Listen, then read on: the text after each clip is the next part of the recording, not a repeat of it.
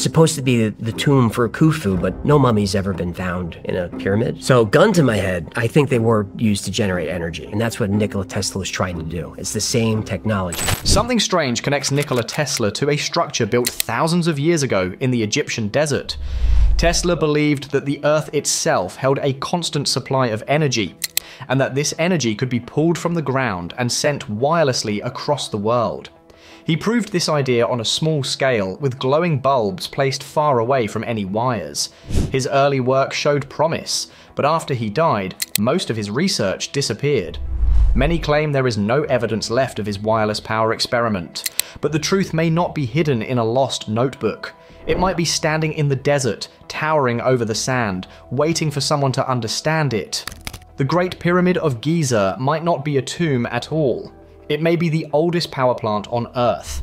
For generations, we were taught that the Great Pyramid was built as the final resting place of the pharaoh Khufu. But the structure does not behave like a tomb. There are no paintings, no carvings on the walls, and no treasures. There is not even a mummy. In fact, no mummy has ever been found inside any pyramid. The Egyptians treated their pharaohs as gods, yet this enormous structure, which would have been their most sacred place, is empty and silent. It is made of long shafts, tight passages, strange chambers, and precise geometry. Nothing about it resembles a traditional grave. It feels more like a device, a purpose-built machine. What that purpose was is still debated, but the old idea of it being a tomb becomes weaker with every discovery. The pyramid's design is beyond impressive. The base is leveled with extreme precision. The corners align almost perfectly with the true north. The sides differ by only inches in length, although each side is more than 755 feet long. The structure contains over 2 million blocks of stone, some weighing up to 40 tons. Even more surprising is that the pyramid has 8 sides, not 4. Each side is slightly bowed inward, forming a subtle indentation that is almost impossible to notice from the ground.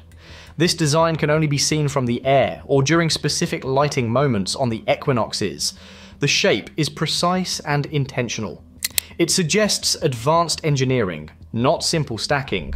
There are also mathematical secrets inside the structure. The pyramid height multiplied by 43,200 gives almost the exact polar radius of Earth.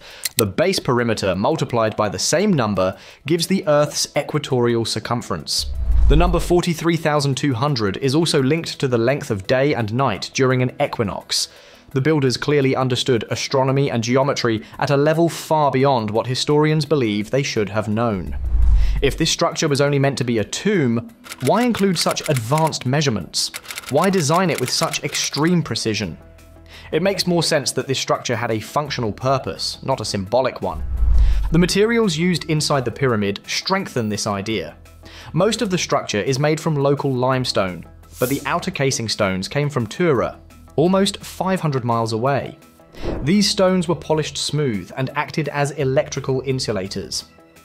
The inner chambers were built from rose granite, a material filled with quartz. Quartz produces electricity when pressure is applied. This principle is used in modern devices like watches, radios, and sensors. The King's Chamber, the Queen's Chamber, and the Grand Gallery all contain granite with extremely high quartz content. The passageways are lined with it too. A quartz-filled structure can interact with vibrations. It can create electricity when compressed or excited by sound waves. This is not a guess. It is a physical property of quartz itself. If the pyramid was designed to harness vibration, then its materials are exactly what it would need.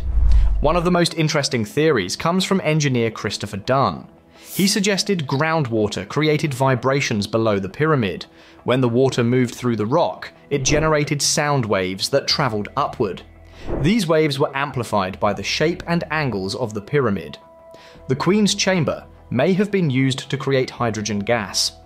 2 shafts leading into the chamber contain traces of chemicals such as hydrochloric acid, zinc chloride, and ammonium chloride. These chemicals produce hydrogen when combined. The gas would then move into the Grand Gallery, a long and steep passage lined with granite.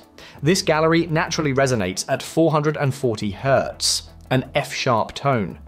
Many believe this tone matches Earth's natural frequency. As the hydrogen filled the chamber, the sound waves shaped the gas into standing patterns. The pressure increased. The granite vibrated.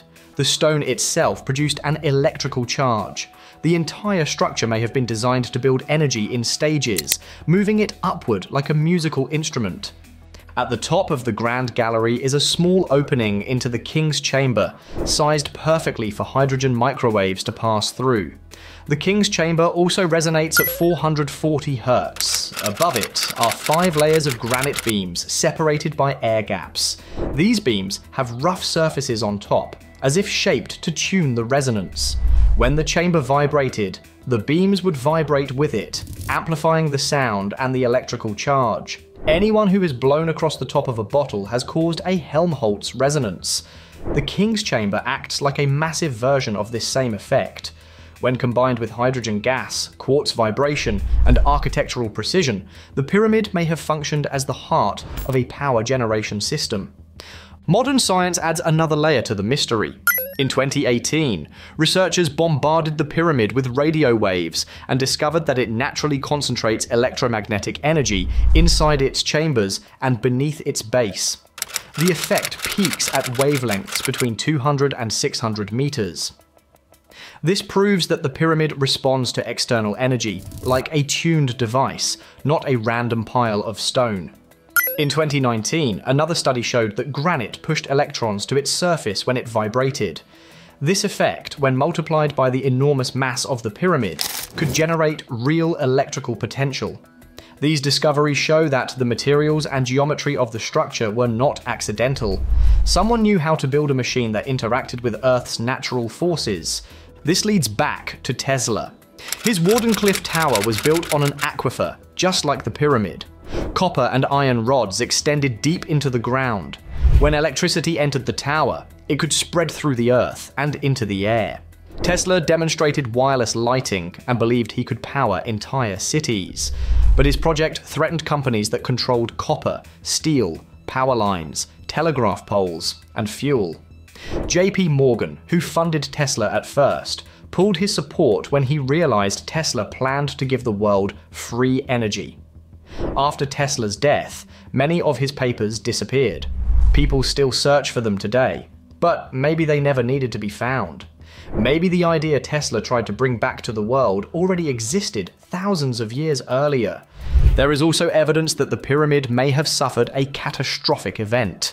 Scorch marks on the ceiling of the Grand Gallery, cracked granite beams in the King's Chamber, and thick salt layers inside the shafts suggest intense heat and pressure. Some researchers argue that the structure experienced an explosion, possibly caused by chemical buildup or a sudden release of energy. Others think a global disaster may have damaged the pyramid. Geological evidence shows Egypt was once wet, not dry. The Sphinx and surrounding walls show water erosion that could only have occurred during heavy rainfall, possibly more than 10,000 years ago. Around that time, a massive solar event may have struck Earth. Ice sheets melted rapidly. Floods swept across continents. Lightning storms hit with incredible power. Many species died almost instantly. Human life survived only in caves or protected places. If the pyramid was operating during this period, it may have been damaged beyond repair. If the Egyptians came long after this event, they may have found a silent machine and assumed it was a sacred monument. They may have reshaped and repurposed what already existed. They may have written their own stories onto structures built by people who came long before them. Modern archaeology often rejects this idea, but discoveries continue to challenge old beliefs. The more we learn, the more the power plant theory becomes possible. If the pyramid once created clean and unlimited energy, its builders achieved something humanity still struggles with today. Tesla tried to revive that dream, but he faced strong opposition.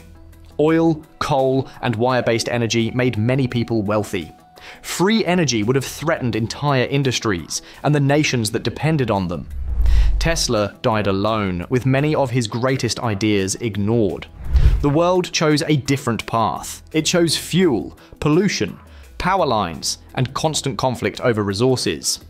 If the Great Pyramid once worked the way Tesla imagined, then humanity's future might lie not in building new machines, but in finally understanding the ones our ancestors left behind.